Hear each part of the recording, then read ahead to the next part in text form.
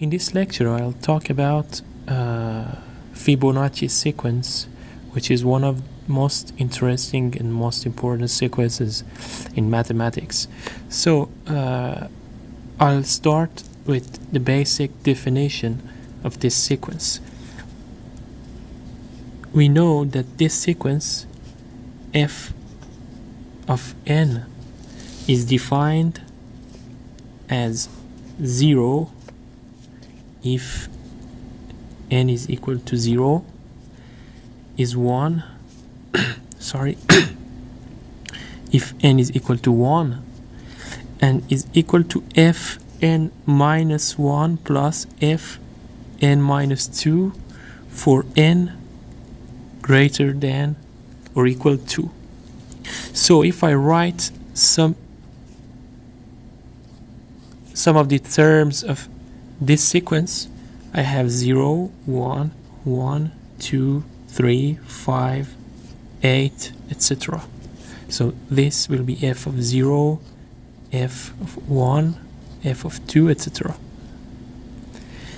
The question in this lecture is that how can I have an explicit function as f of n which give me explicitly f of n? So because in this definition f of n is not defined explicitly in terms of n, it's in terms of the previous terms. So how can I find a certain function which relates all of the terms with different values of n to f of n? So I'll use a matrix approach to do that. I consider a matrix as f of n plus 1, fn, fn, fn minus 1. So if n is equal to 1, I'll have f of 2, f1, f1, and f0. And this will be f of 2 is 1, 1, 1, and 0. If I call this matrix as M, I will show that M to the power of n is exactly this matrix, is simply fn plus 1, fn, fn, and fn minus 1. How can I show this theorem? So if I'll do this by induction over n, I'll prove this theorem by induction over n. So for n is equal to 1, I have previously proved this one. So if I accept for n is equal to n, for n equal to n plus 1, or m equal to n plus 1, I want to show that m to the power of n plus m is equal to fn plus 2, fn plus 1, fn plus 1, and fn. To show that, I know that m to n plus 1 is m times m to n. So simply 1, 1, 1, 0 times m to n. I'll know that I suppose that m to the power of n is fn plus 1, fn, fn, and fn minus 1. So I'll do the multiplication. I'll have fn plus 1 plus f of n, fn plus fn minus 1, fn plus 1, and f of n. This is, by the definition, is fn plus 2. This is fn plus 1. So we see that mn plus 1 is exactly what we needed to show. So we have shown that m to power of n is exactly the matrix that I have defined earlier here. I'll use this fact, and now I consider this equation, this simple equation. If I multiply m to n, which is this matrix, by 1, 0, by this vector, what I will have is fn plus 1, fn, fn, fn minus 1 times 1 and 0. I have simply fn plus 1, f of n. So this will be my basic equation, and I will use this equation in order to have the explicit equation of f of n that I am searching for. So now the problematic is to calculate the NEM power of m. So what was the definition of m? This was 1, 1, 1, 0, as we have sorry, as we have defined it earlier. So how can I raise this matrix by the power of n? How can I calculate this matrix? So one simple approach to calculate this matrix is that I diagonalize this matrix. So this is a 2 by 2 matrix. If I calculate the diagonalized form of this matrix as lambda 1 and lambda 2, I'll define these after. For example, like this, I can show that m can be written as t times d times t minus 1, and I'll define that d, t, and t minus 1, I'll define it after. So if I calculate the eigenvectors and eigenvalues of this matrix, which will be noted as lambda 1, lambda 2, the matrix A1 and A2, these are the eigenvectors of m, and lambda 1 and lambda 2, which are two scalars, are the eigenvalues of the matrix M. By definition, I have the matrix equation MA is equal to lambda times A. So, for example, M times A1 is lambda 1 times A1. Lambda 1 and A1 are two eigenvalues and eigenvectors which are correspondent to each other, and samely MA2 is equal to lambda 2 times A2. This is the problem of eigenvalue problem correspondent to the matrix M. So if in order to solve this equation, I need to calculate the characteristic polynomial, which is the determinant of m minus lambda I is equal to 0. And this equation will give me two eigenvalues, lambda 1 and lambda 2. The solution to this equation, to this characteristic polynomial. So in order to solve this, simply I'll have 1 minus lambda 1, 1, and minus lambda is equal to 0. And the roots of this equation will be lambda 1 and 2, which are respectively 1 plus minus root 5 half. So these two are the eigenvalues of the matrix M.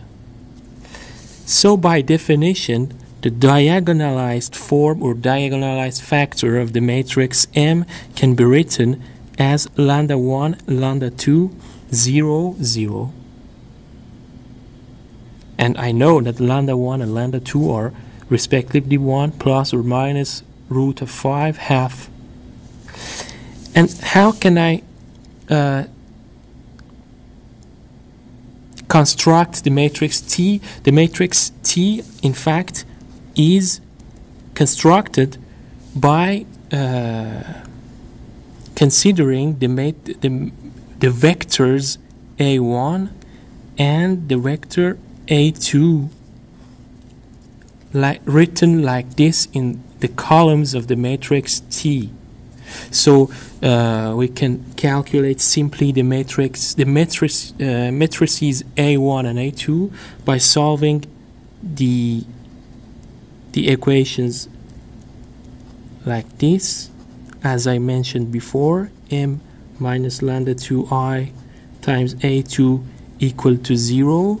These two equations will give me the solutions of these two system of equations will give me the vectors A1 and A2, and I can show simply that A1 and A2,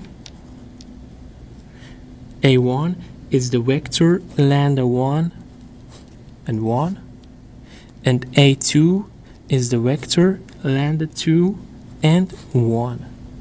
So the construction of the matrix T, which involves the eigenvectors of the matrix M, is already completed. I have lambda 1, 1, lambda 2, and 1. So I have the matrix T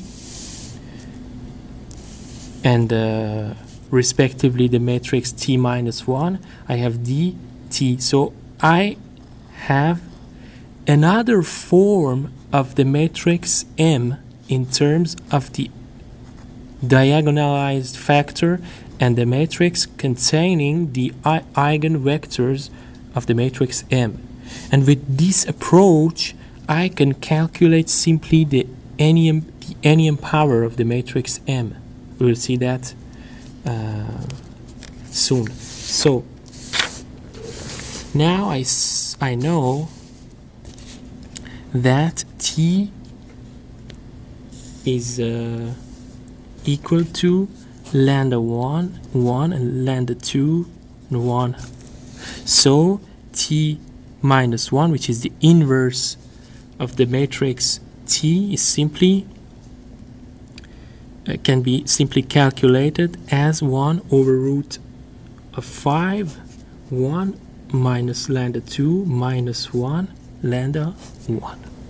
So the other form of the matrix M, which is defined as T dt minus 1, can be written as lambda 1 lambda 2 1 1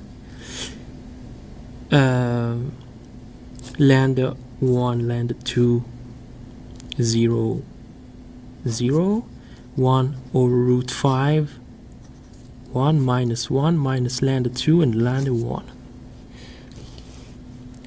But we are not interested in the matrix M. We want to calculate M to N. How can I calculate this one? I'll profit this form.